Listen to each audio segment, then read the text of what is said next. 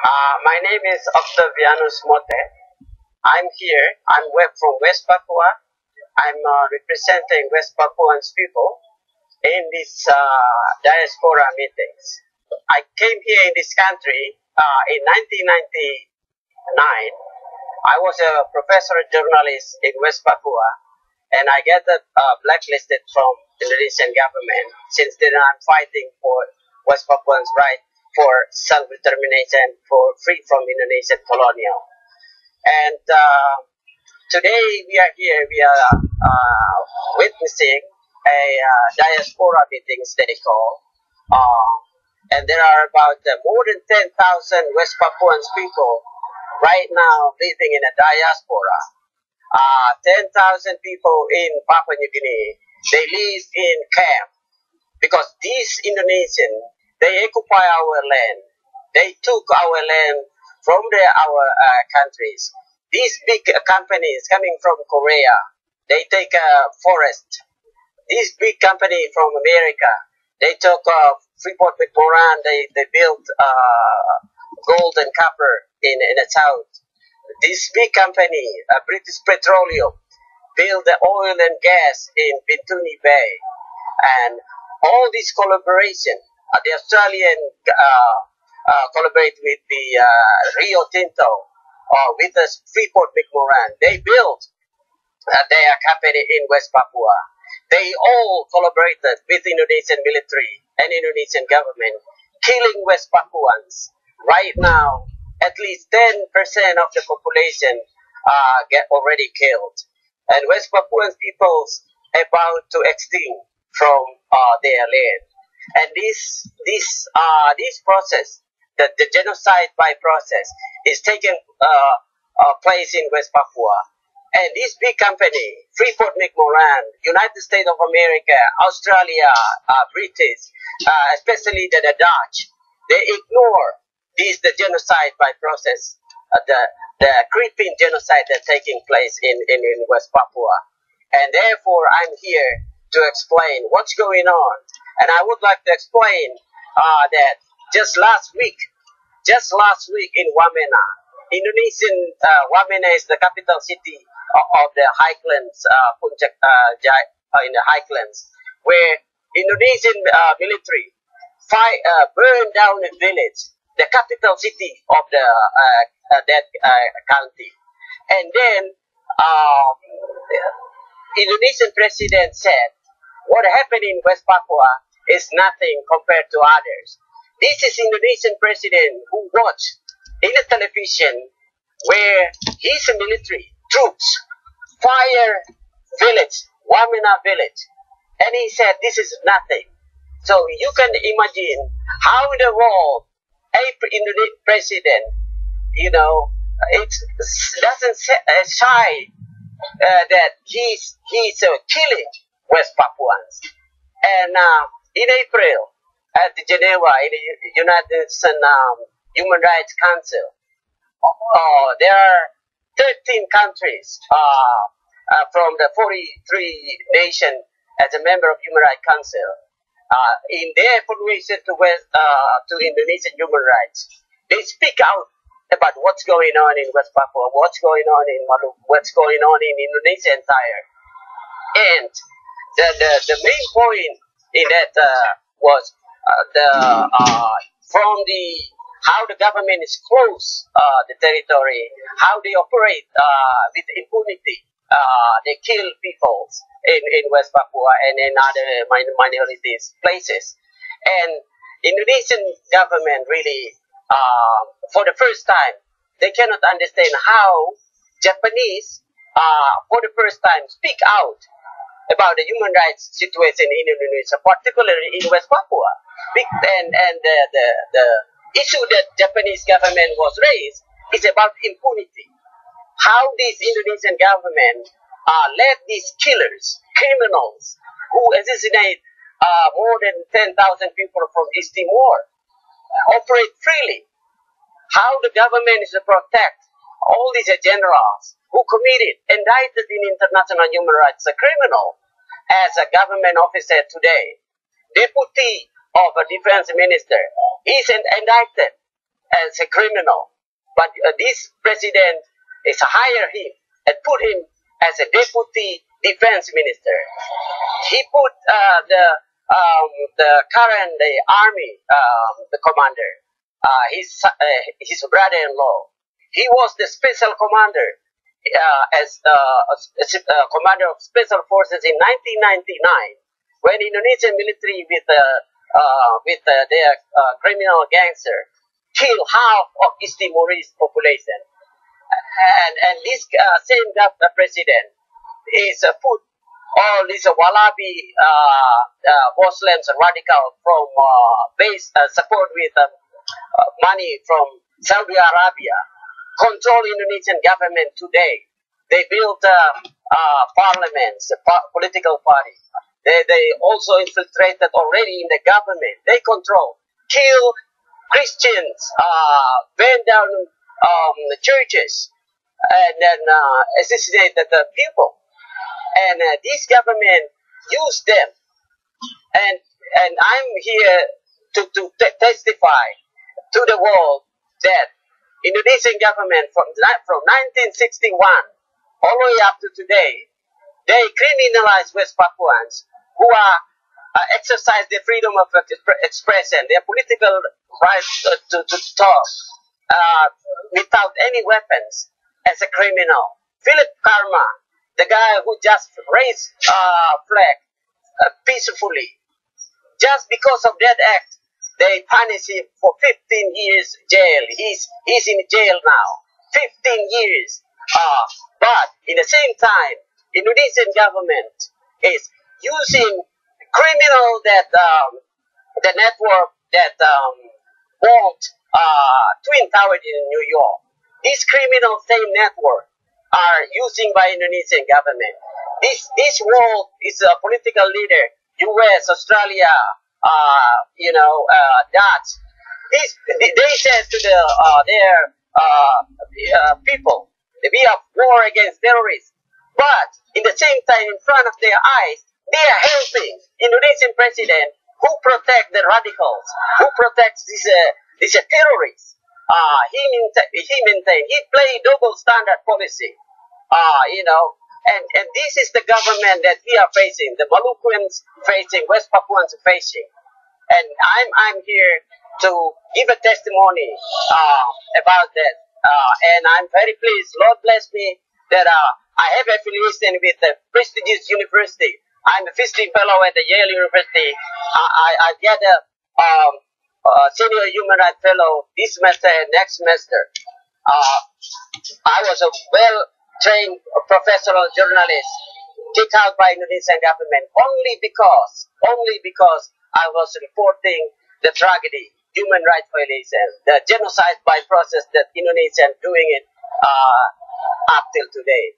Now, when we are talking here, in a village in the border, the Kerom regencies, today they're doing it a military operation. They are war with Papuans who doesn't have weapons, only because they raised the flag in July 1st. July 1st was celebrating in the West Papuans Independence Day. And today, last night, I talked with the military, the West Papuans group that are fighting there. They are already attacked by the military. They kill innocent people in the border. It's just about 30 minutes from capital city of Jayapura. And then from 2 months, the Indonesian special forces are killing innocent people in the middle of the town using very high-tech weapons. And they kill randomly. But police commander, who was advisory of the Forum Pembela Islam, FPI, he's the advisor of that forum. And these FPI are the criminals. Everybody know about them. This is advisor, but Indonesian president appointed him as a police commander. So no wonder, once again, no wonder if he was not able to catch the perpetrators, the killers, because he is a part of them. And this Indonesian president is using this kind of example to killing the people. And then the last statement I want to make it. Right now, Indonesian military try to get the power back to control Indonesia. And because of his personal interest, Mr. S.B. Yudhoyono is a personal interest. He allowed the militaries killing innocent people in West Papua right now when we are talking. And he said, what happened in West Papua is nothing to compare than other places. And this is the criminal government that we are facing today. And this is what what they do here. Yesterday I was inside. I give you one example. They said this is about the multiracial democracy, good governance team. What they did is these four speakers came to tell us about what we're supposed to do. I mean, this is crazy. They have to talk this to Indonesian people in Indonesia. What the heck they try to bullshit to international that Indonesia is a peaceful place. Indonesia is the best high economic growth country. In the time where in the village, people take a long line to buy gasoline. They cannot eat. They speak about how important Indonesia is in the world. In the time when international United Nations Human Rights Commission judged them how failed that country on human rights. And 30 countries speak up about what's going on in West Papua as an example. They speak out about how Indonesian government failed to protect its citizenship. That is why last month the American Peace Institute produced a report put Indonesia as a failed state. Why? Because they cannot really give the basic right of the Indonesian citizen. Not to mention about West Papua or Maluku who fighting for independence. This is about Indonesian citizens. They cannot protect their own people. How in the world they here talking to the world that Indonesia is so important? This is just bullshit. This is just bullshit. But it's too bad that they talk this like they are coming from wildlife or Stone Age. There's no communication. Today, this minute, I can follow what's going on in West Papua by internet, Skype, and everything. So yesterday, the same speaker, he asked me, how do you know? It is amazing how this kind of regime, ignorance of the realities, and they just do whatever they think they can do. They try to lie to people. You cannot lie people. This is technology. Every time you can hear it, you can listen it. What's going on there? Good morning. Thank you. See, in the middle of the street, these people know about West Papua. Why? Because they know. This is ordinary people. They pass by, you can see. The lady said, hi, West Papua. Because you cannot lie. You cannot lie to the world. You cannot lie that you are doing and committed crime against humanity. You are doing killing a nation. As a nation called West Papua. And this collaboration must be stopped.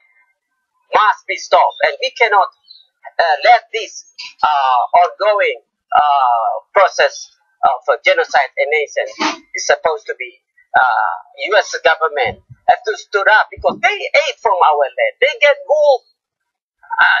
United States of the British, they have to stood up about West Papua. They get our oil. The Korean government, they're supposed to be stood up because they get our forest. Australian, they're supposed to stood up because they get our gold, Rio Tinto. But what they do, they speak about human rights. They speak about the Christianity on one hand, in the same people dealing with the dictator regime that killing people in front of their eyes. This is not justice. and Christian people in West Papua, we accept two things. One is about the Christianity from these Western countries. But what they teach in a reality, they are working with the military. So what you're talking about the Christianity, is that just knowledge? Or this is about the faith? Is that a way of life? Or this is just political occupation? I give you another story. They talk about the democracy. We accept that the democracy. In West Papua, people talk about their right to speak. And then, because of they are talking about the democracy freely, without any pressure. I give example about Philip Karma. He raised a flag.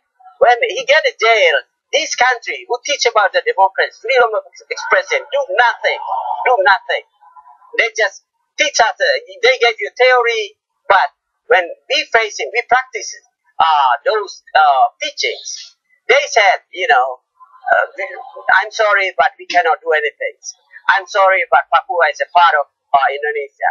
Now the question is, how Papua become part of Indonesia?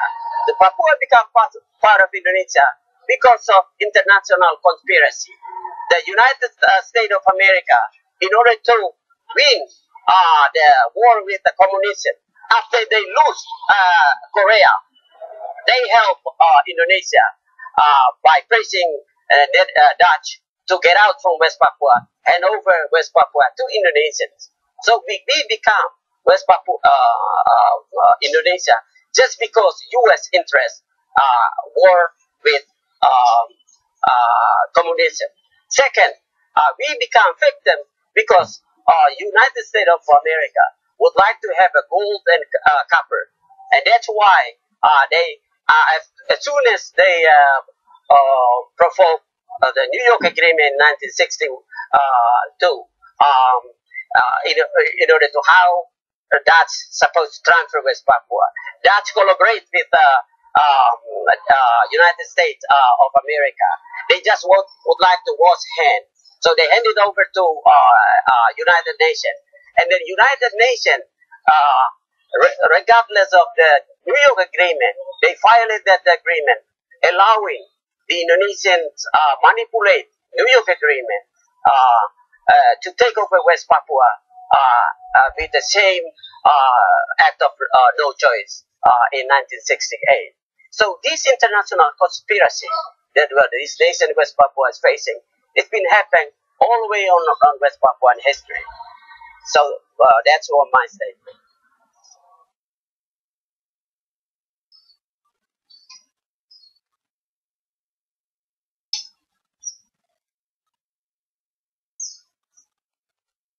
So we came here from these South Morgan people and some of the sympathize of the West Papuan people.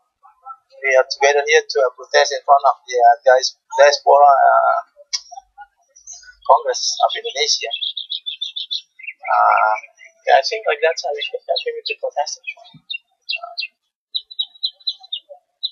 And so because I don't know exactly what they're going to do inside, but I think we know exactly from the South Moluccas and West Papuan people that Indonesia is a failed country, okay? So because everything inside is failed, everything inside they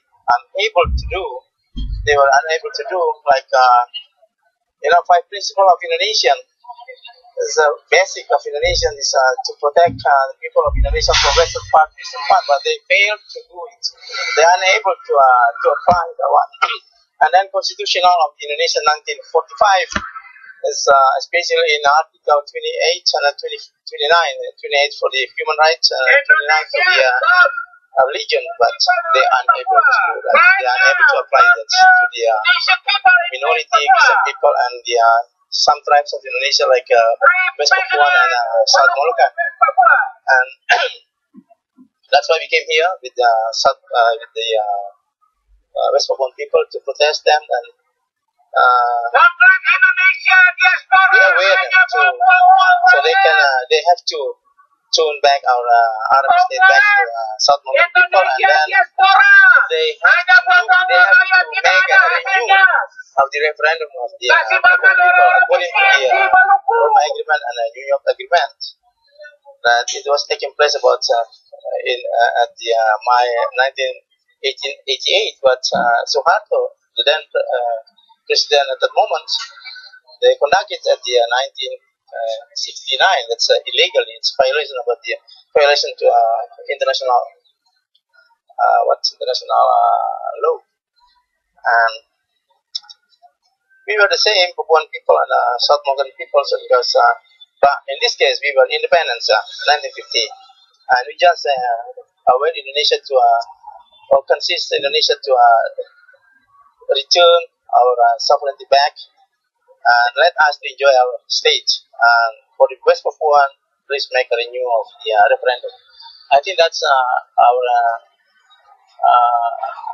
first point to come here. And then the second one is please release all the prisoners of West Papuan and West Papuan and Arabis people of conscience immediately and unconditionally. I think that's what we came here to protest in front of them.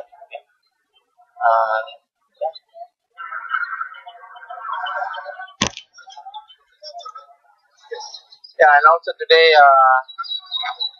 we came here from South Malgas and West Papuan people to protest the Indonesian government. And this is the time for Indonesia, so because in all aspects of nation life, that Indonesia has failed as a state or as a country. So because they cannot they cannot protect some tribes of Indonesia, Western people of Indonesia, like South Malgas and West Papua, and some of them like Kalimantan, Poso, and also religion, okay, is Christianity. And today, I'm gonna say that this is the time for Indonesia to return the sovereignty of the RMS back to the South Malgas people. That's the first one. And the second thing is the return to the sovereignty of the 15th state back to its people. And the third one is to return the position of a virtual Republic of Indonesia as it is old, namely territory of Yogyakarta and its surrounding area. And the fourth one is an established a new federation of Indonesia to whom it wants to be. And the fifth one is to renew the referendum to the people of West Papua according to the New York Agreement, August 15, 1962, and Roma Agreement, September 30, 1962, that has been twisted by the then President Suharto at August 4, 1969, when it must be really conducted at the latest at May 1, 1988. And the last one is release all RMS and West Papua prisoners of conscience unconditionally. Whatever they're gonna do here, but we know exactly what happened inside Indonesia, and I think international people know too about what happened, what's going on in Indonesia.